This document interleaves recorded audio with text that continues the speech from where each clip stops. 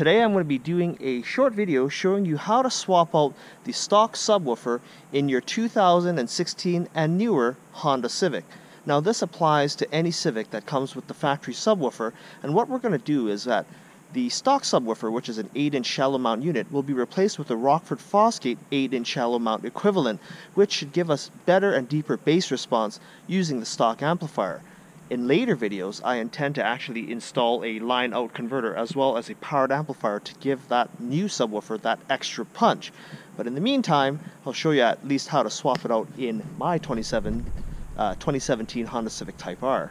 So, to start, we're going to go and clear out our trunk because we need to remove this trim piece right here. And then we're going to have to undo a screw, which will then expose a sub, and then undo 3 bolts and 1 nut, and then disconnect the wiring harness. We have to take out the foam piece inside the trunk, which holds pretty much nothing other than the air pump on the Type R. And by the way, this procedure is exactly the same if you have a Civic Sport hatch. It's just that you have a spare tire. We have to take off this top trim piece here, and there's no screws or anything holding it together. In fact, it is just a bunch of pop clips. I think there's 1, 2, 3, 4. And how you're going to do this is you're going to grab the bottom and just lift up to take it out like this.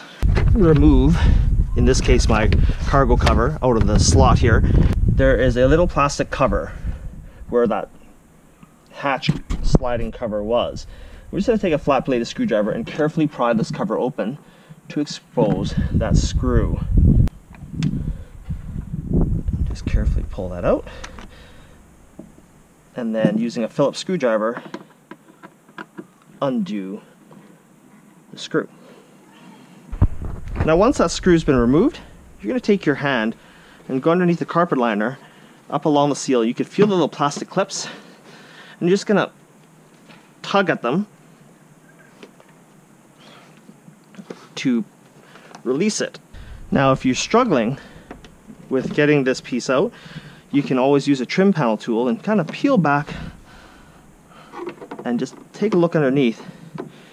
Inside there, you can see it, and just carefully pry away so as not to break anything. And it just all kind of comes out like so. You can even flip the seat forward a little bit so you don't get caught up on the back of the seat, and then just now once you've separated the panel cover, you're gonna have to disconnect the light by pushing this tab down. You don't want to pull too hard because you can damage this, and that exposes the subwoofer. Disconnect the sub connector right here by pressing down on that tab. On the sub, you'll have 1, 2, 3 10mm bolts, and then there's going to be a nut tucked in right here that you'll have to use a deep socket to get at. Undo this. Nut back there. You just carefully lift the sub enclosure out of the car.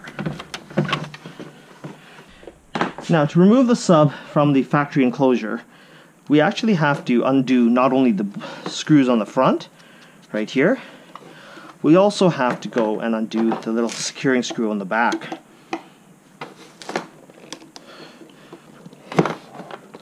And start unscrewing each screw.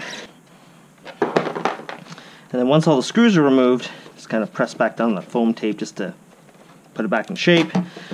Lift your sub out, and you can see that there's some lug connectors right here that you just simply unplug. Red being positive, black being negative. Okay guys, so this is what the two subs look like side by side. This one of course being the Honda one. The Honda one isn't the worst of designs that I've seen. It at least uses a decent, fairly fat rubber surround, and the driver or the cone is made out of a paper composite mix. Stamped basket, 2 ohm nominal impedance, it doesn't weigh too much, and in terms of height, it's actually taller than the sub that we're going to be replacing it with. So when we look at the Rockford sub, it weighs quite a bit more. On the back, you can see that the construction is a lot better. It looks like it's a composite basket. It's not stamped steel like the factory one. The magnet on the back is substantially larger. It's got a big cooling port for the voice coil. Now, as far as weights are concerned, the factory sub weighs in at just under 1.7 kilograms.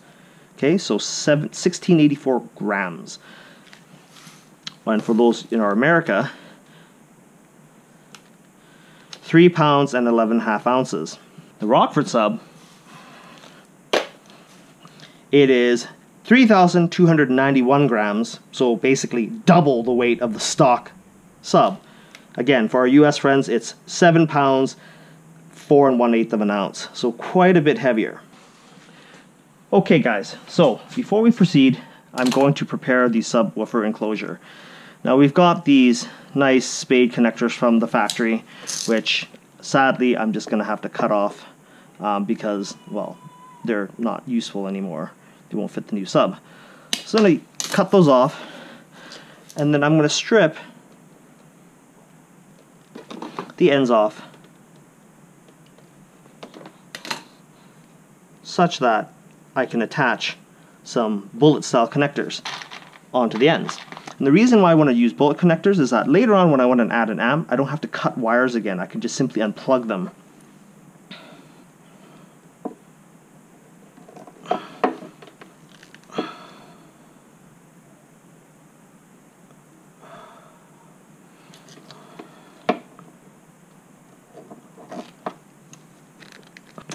Okay guys, so before we reinstall this sub into our enclosure, we actually need to properly wire up this dual 4 ohm voice coil sub so that the car's head unit sees it as a 2 ohm load.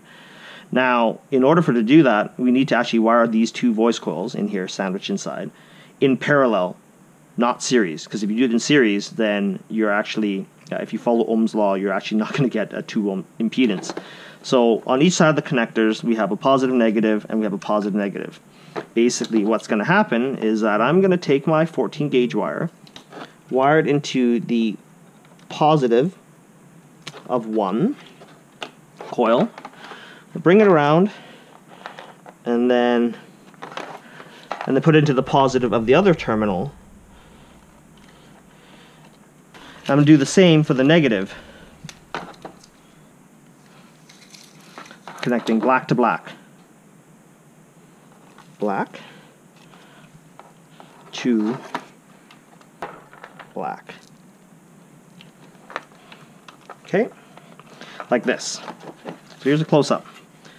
Black and red one side, go to black and red on the other side. And that's wiring it in parallel. Make sure your connections are seated and you stripped enough insulation off the wire ends so that it's nice and neat. And then we're going to add a little pigtail to our speaker, putting another black wire into one of the black terminals, like this, 1 hand's width length. Cut that. Then do the same for your red.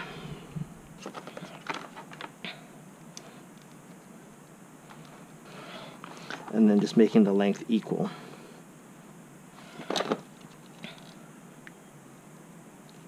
I'm going to strip off an end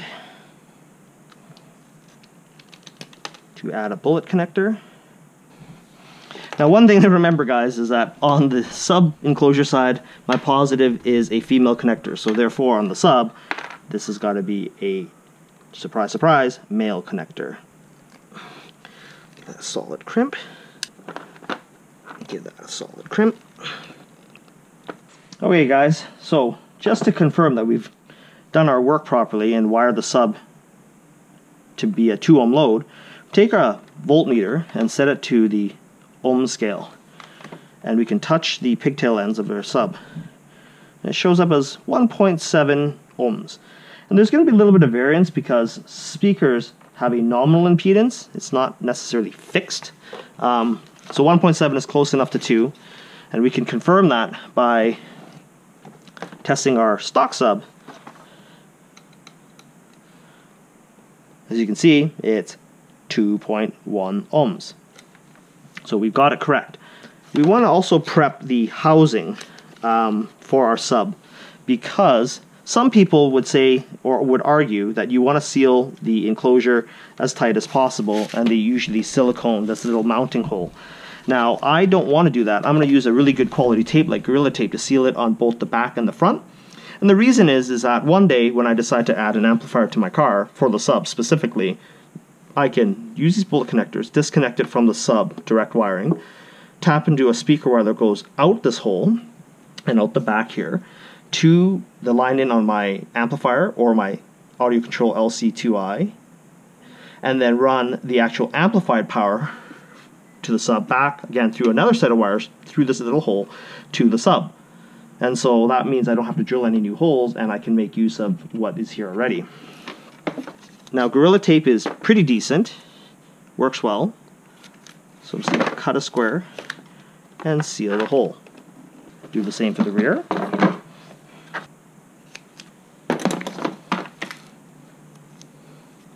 And stick it on.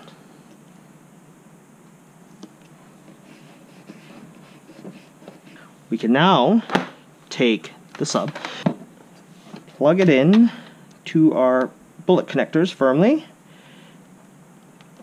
making sure that black is to black, red is to red, and then dropping it in. The great thing is you can reuse all the factory screws in the factory mounting locations.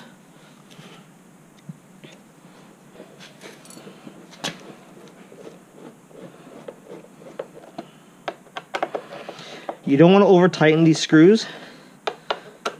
Finger tight is all that's needed, really. We can go ahead and drop the sub back into its factory location, like so, and just reinstall our screws. Again, tightening them just hand tight.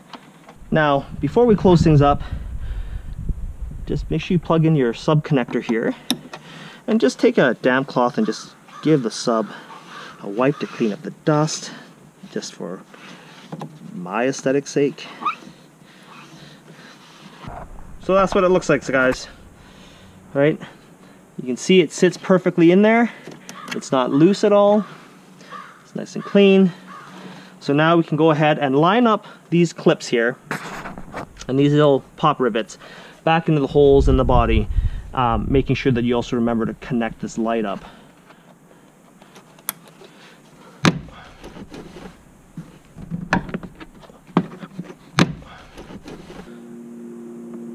Reinstall the screw, the cover, install our trunk lip panel by lining up these bottom pieces here down to the grooves in the bottom of the trunk, and just gently pushing down to snap things in place. And then peeling back the rubber gasket,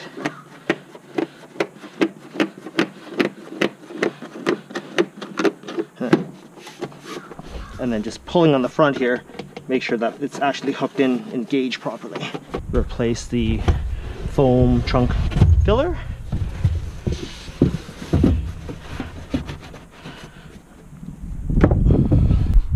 And replace the trunk tray.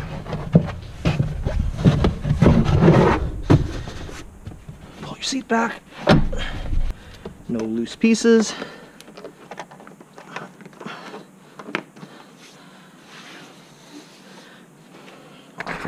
and that's all there is to it. So as you guys can see, swapping out the stock subwoofer in your 2016 or newer Honda Civic is neither difficult nor time consuming, and in my opinion, for the $105 US dollar cost to buy the Rockford dual voice coil sub is well worth the money.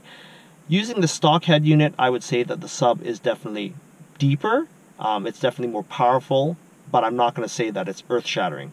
you really need to add an aftermarket power amplifier as well as a line out sort of bass correction unit such as an audio control LC2i to really get the performance out of the Rockford sub.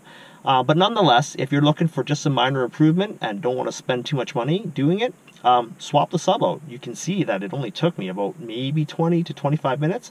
Obviously longer because I did a video showing you guys how to take things apart, but man, it was a joke to swap. So if you guys like my video, give me a thumbs up, drop me a comment if you have any questions, and consider subscribing to my channel. Thanks for watching.